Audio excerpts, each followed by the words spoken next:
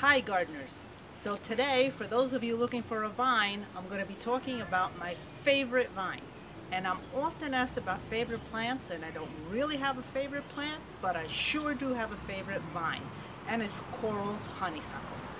And I love it because it puts on this very prolific bloom in May where it's completely covered in orange and red blossoms, but it will continue to bloom for the rest of the season until the frost stops it. A mature specimen is a stunning showstopper from May into June. The Asian wisteria is a popular vine used by gardeners, but it only blooms in the spring, and it's known for destroying the very supports that it grows on while being invasive, as you can witness just by looking at the trees being attacked on our roadsides.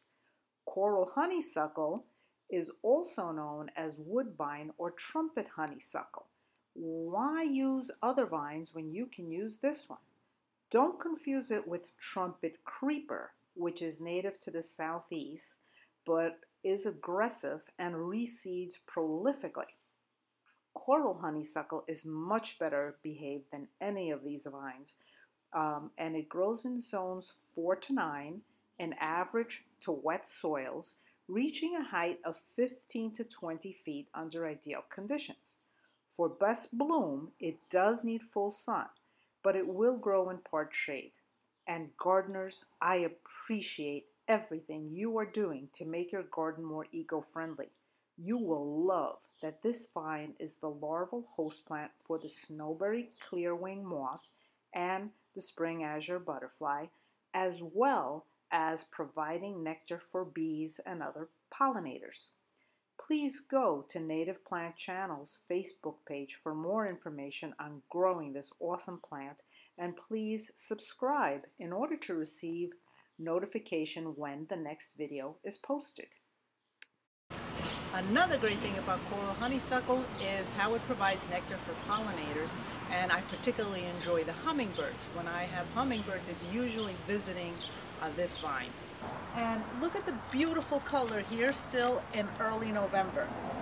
In the spring, this plant is completely covered in flowers. It's just a showstopper. But that flowering will continue with a little bit of color throughout the entire season, up until frost, as you can see. And friends, check out the berries. Birds eat these in the fall, including goldfinches. And a little bit of history, George Washington grew this vine at Mount Vernon. One thing you want to know is that you do have to protect it from deer. Although it's often listed as deer resistant, it isn't. Unfortunately, this year, I guess like all of us, coral honeysuckle is having a tough year for the very first time since I've had it in 20 years. The aphids got to it. Now, because I garden not just for beauty, but for a better ecosystem, I do not use sprays to get rid of the insects. But nature takes care of itself. And the ladybugs came in and now have the aphids under control. However, that's kind of ruined the blooms on the vine. So gardeners, this little orange and black insect, this is one you should be familiar with. This is a ladybug larva. So remembering your high school biology, insects undergo metamorphosis. And just as butterflies don't look like their caterpillars, ladybugs don't look like the little babies that they start out as. But these are the guys that are doing the work in your garden of eating up insects like aphids. In fact, look at the top right of the screen here, and you should see at least 3 of the larvae scurrying about looking for their meal. So look closely at your gardens for all the exciting stuff happening there. Ladybugs are carnivores. Not only are they carnivores, but they are cannibals. Take a look at the 2 here on the ends as they're eating their fellow little ladybug larvae. Here at the center of the screen is the pupa stage of the ladybug. So again, when you see this in your garden, leave it. These are helping you out, helping to eliminate pests. So once I shear it back, I expect it to do well the rest of the season now that the aphids are under control.